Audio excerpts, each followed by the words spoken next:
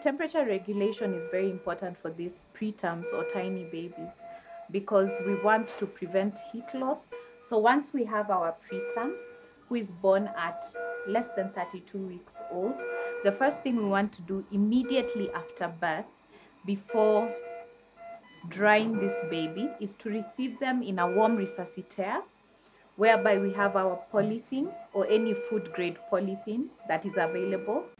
Then we take our baby, and what we want to do is wrap them immediately before drying them, because we want to retain that moisture straight from the mother's uterus. So we want to wrap our baby from the neck downwards, making sure we cover every inch of the rest of the body from the neck coming down. So we are also trying to swaddle this baby to ensure that we cover each and every inch of the body.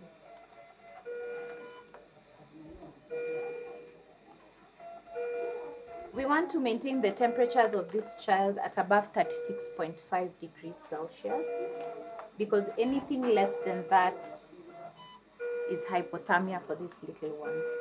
Once we have done that, and remember we have a warm environment for our baby, we have to ensure that we also cover the head where there's a lot of heat loss in these preterms. With a warm cap, we have a mitten here to ensure our baby is warm. The beauty about this wrap is that, number one, it has to be clear so that we're able to visualize the chest of the baby and the rest of the body, so that in case we need to do any resuscitation, we're able to stabilize the baby in this wrap. We're able to have assess our chest rise and also continue with our clinical examination as we assess the baby. One of the importance of ensuring that we control the temperatures of these little ones is that it leads to certain complications.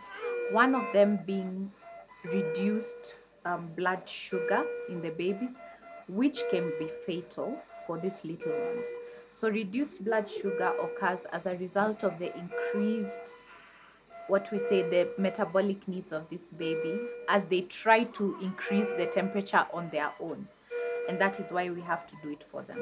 So once we have that increased metabolic activity, the sugar goes down, and very low blood sugar is fatal for our babies. Another thing is the breathing and the respiratory system. So it aids when we have good temperature control.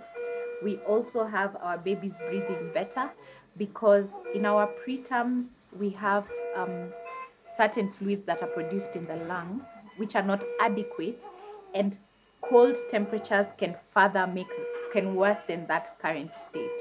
So keeping them warm helps to keep their breathing in good control and helps support our respiratory system.